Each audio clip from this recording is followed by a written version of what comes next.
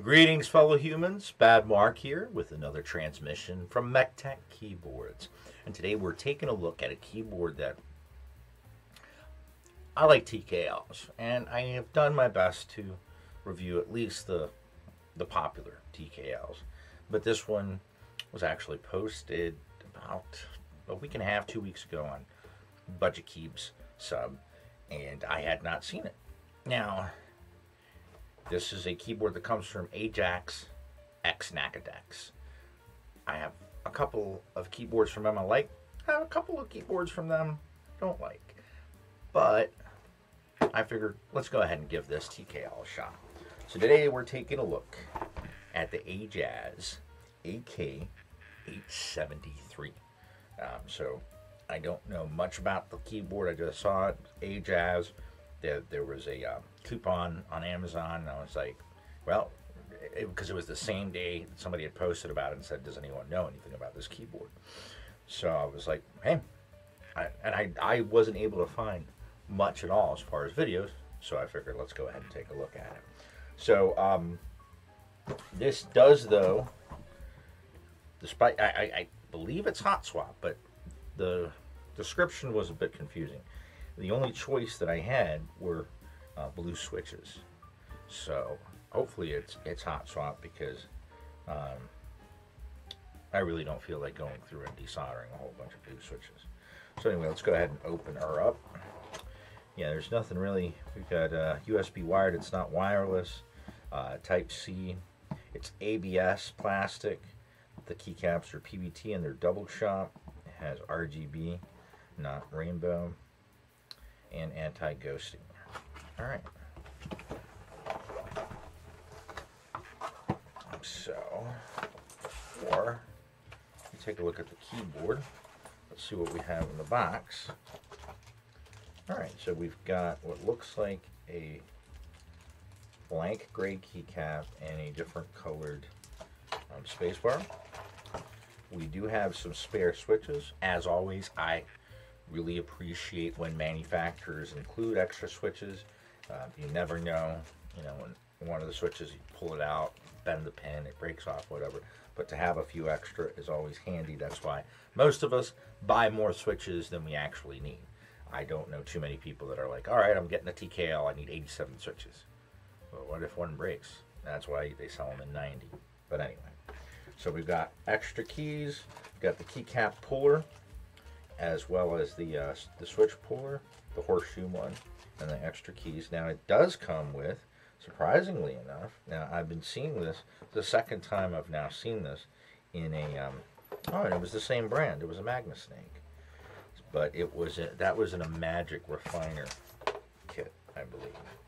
So this is your standard, I forget the actual part number, but it's the smaller of the aviator connectors. But it goes in, it screws in, and it does match because this has some orange keys as highlights. But then you have, and this is rubberized, not the nylon, but it's a decent cable. I mean, for all the cables I've seen, it's not bad. So that the fact that it includes this in here is pretty interesting and pretty cool, especially for a budget board. All right, and here we have the Ajazz AK873 Cross AK873. It's a TKL. Now this, I think it had a couple of different colorways, but it does have the shine through. But like I said, the highlights on here are orange, so that nice cable that comes with it matches, quite well as an accent. Now it does have this, a magnetic removable shroud, and when I first looked at it, I thought it could be another board, but I, after closer look, because of the lights, the indicator lights, I figured out it's not the board. But we can get the floating key look. So I am a fan of that. At first I thought maybe this was a rebrand of the CIY X77, but it's not. So it does have the removable shroud. Now you got your logo here. So you've got your choices of how you want it to look. Some people like this look, the classic look. Some people like the floating deck look. Now we do have only one set of feet. And this gives me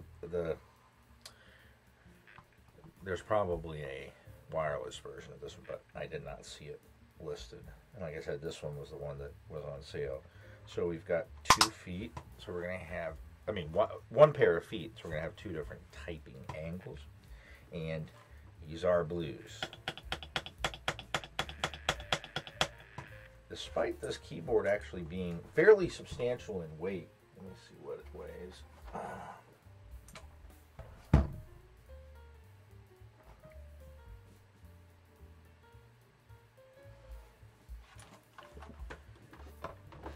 Alright, so stock, this keyboard weighs 881 grams.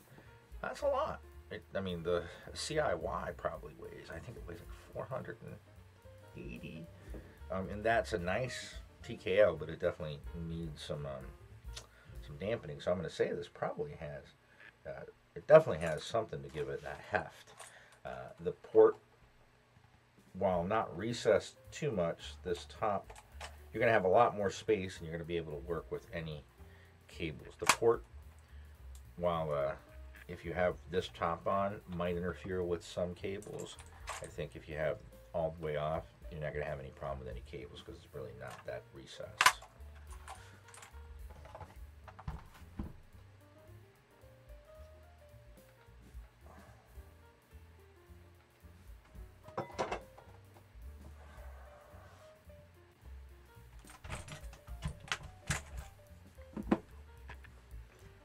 Alright, so let's take a look at what we have on the inside without opening her up real quick.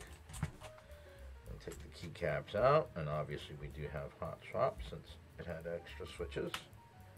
Let's see what kind of... Oh no, are these Outemu? Oh, these are in there really tightly. These are Ajazz branded switches. If I had to guess, because of how that window is made, I would say they're perhaps manufactured by Outemu.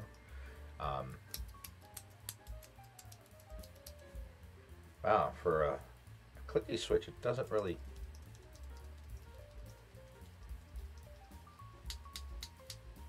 click that much.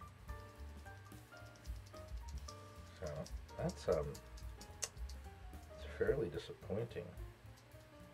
So anyway, I mean, since it is hot swap, and oh, let's see. Oh wow! But the fact that it has a whether it be a PE foam or an IPXC foam for, you know, what is a budget board or in stock product, that's actually pretty cool. It looks like, you know, they're catching on, although I don't necessarily like the color of that PCB. Usually when I have PCBs like that, they're cheaper and they tend to break more often. So I don't know if that's the case here. Color shouldn't matter, but when I see a PCB with that brownish tan color, many times I end up having issues with whatever electronic device that is. But maybe it's just a curse with me in that color PCB. Anyway, we can look too that we have PCB or plate to PCB foam, or it might actually be Poron, and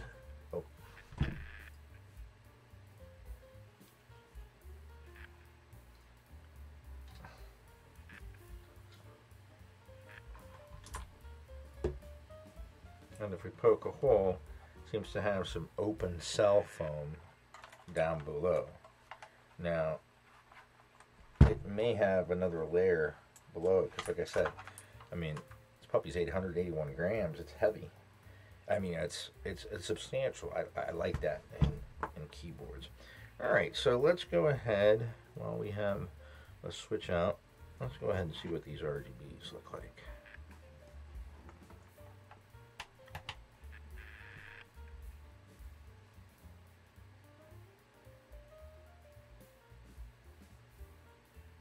Alright, the RGBs are decently bright. They do have shine-through keycaps.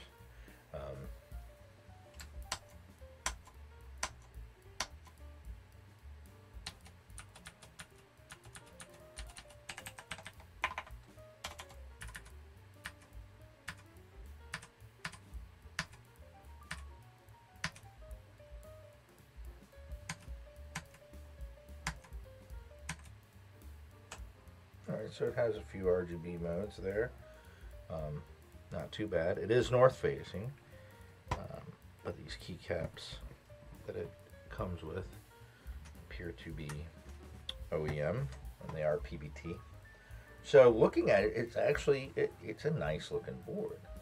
I mean, I like the fact that it's gray. I mean, obviously you've got the logo there, but if you really want to get rid of it, get some non-acetone nail polish remover, and then it'll come right off. And if you want instructions, I've got a couple of videos showing how to do it on my channel. So looking at this, I mean, I can say it's a nicely built board. That, I mean, the keycaps aren't too bad. The RGB is pretty good, and I like the fact, I gotta say, I'm a big fan of TKLs, especially when they have detachable shrouds, because it gives you that option. You know, sometimes you feel like a top, sometimes you don't.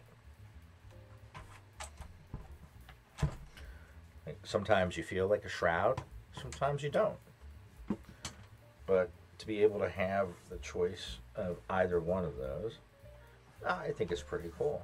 Like I said, the heft of the keyboard, I mean, I can tell you right now, I don't think the sound test is going to be anything amazing. They're blues, they're not lubed, and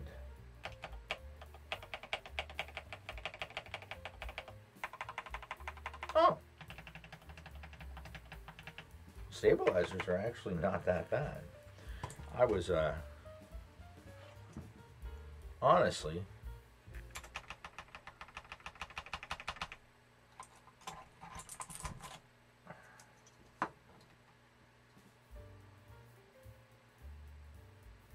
all right, well, here's something interesting. I guess I should have taken a look at the stabilizers, but they are using different switches than the blues. And very interesting. I guess those 4 switches that they gave you are probably not extras, but to switch out with these, which are just some linear switches. Let me see, are they branded with the Ajazz as well?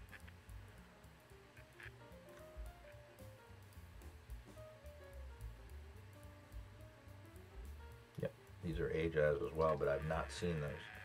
They have the dust-proof white stem, and they're a transparent, I would say like a emerald green. But I wonder if that's part of the reason why the stabilizers sound very decent for plate-mounted and budget. They are lubed, and they, now they're lubed pretty good, honestly, and they're very, very well in place. These are, you've got some tight tolerances. These stabilizers not going anywhere. Honestly, I'm pretty impressed so far with how this is built, but the fact that they included, I mean, if they went this far, at least either include a better switch or, you know, do some even film lubing. But I mean, it was really just the spring, because the spring ping is just, oh my goodness. But yeah, the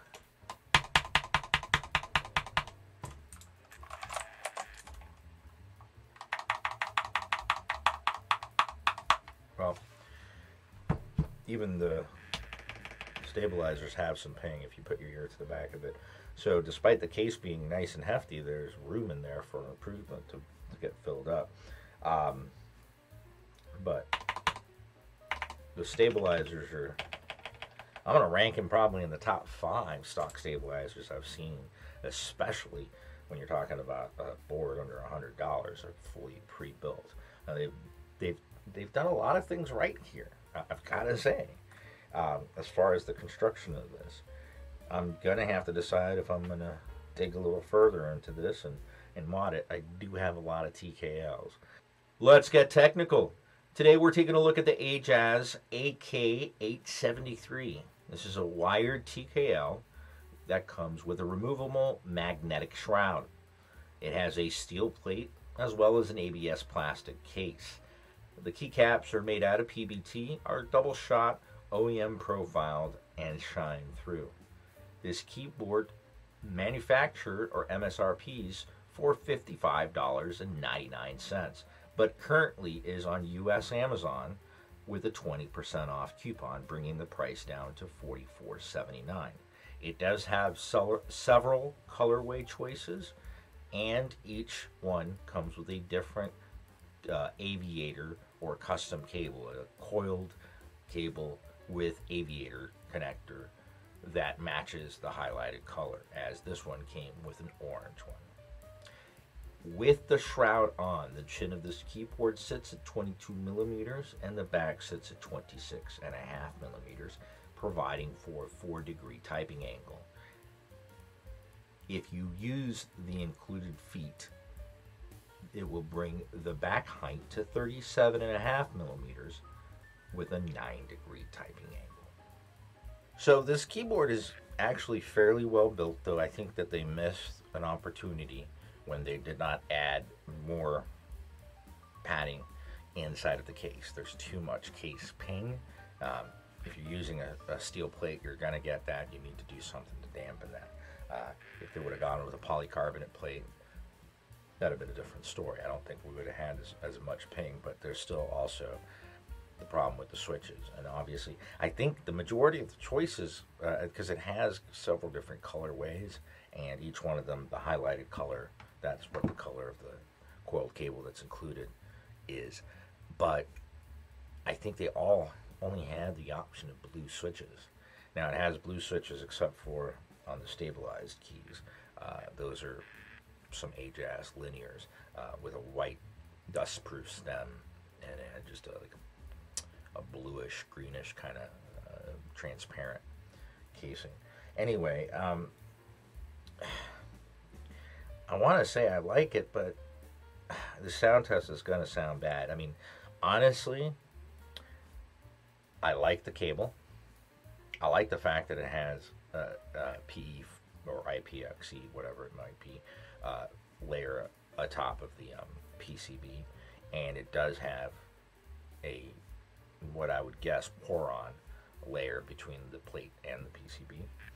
I don't like the fact that the PCB is that brownish beige color that I associate with cheaper electronics, and I don't appreciate that they didn't do enough dampening. I think they're just trying to make up for their flaws with this cable, and I don't like the fact that the only choices were blue switches, because I mean, if there were even red, browns, blacks, yellows, whatever, even if they're pingy, I can fix them real quick, and I could, you know,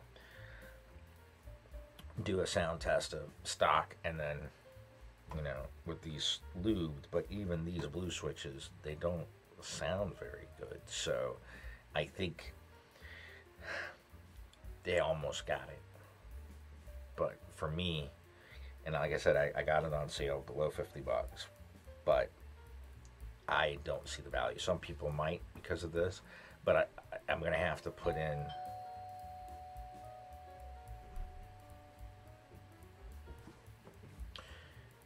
I just don't see the value there. I mean, I know some people love this cable. Just give me a cable that plugs in.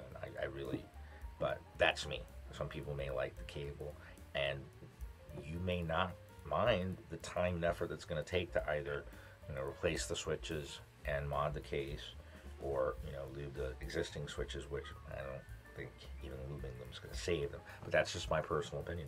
But if you actually want to spend the time, I think this could turn into a very decent TKL. Like I said, I think they missed a mark on a few things. The legends aren't necessarily my favorite font. It's like they wanted to get to a better quality board, but they skipped out on some things. And I mean the fonts don't even match between like that escape key and the rest of them. And without lights on, especially on the grade keys, the legends are very difficult to read.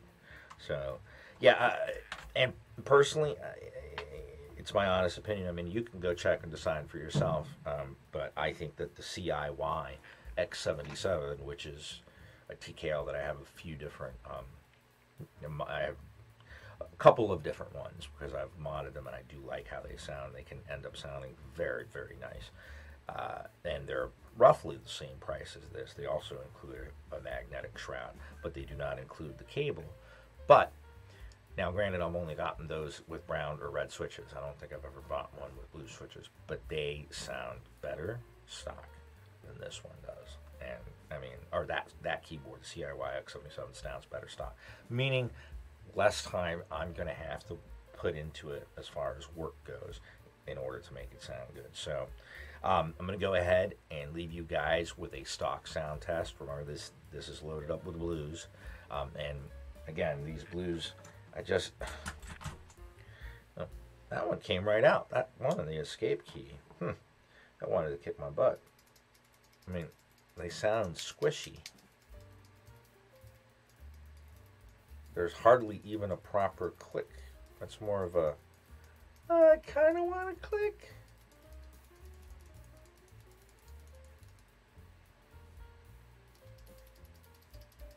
Yeah, I mean, these, they could have just put in some reds. Why they went with some blues? It's like, I don't know. I mean, not that if this had different switches, I don't think it'd save it for me because I have, like I said, numerous other complaints, especially that PCB. But if you're willing to put in the work into it, it might end up sounding decent. I can't say. I personally like polycarbonate, though the majority of keyboards are ABS, but it's that steel plate that's going to get you. But not that it can't be fixed. I mean, pouring silicone in there probably would make a big difference, as well as the tape mod and swapping out switches. But again, I'm going to go ahead and leave you guys with a stock sound test of this Ajazz AK873. I hope that everybody is doing well, and until next transmission, keep calm and keyboard on.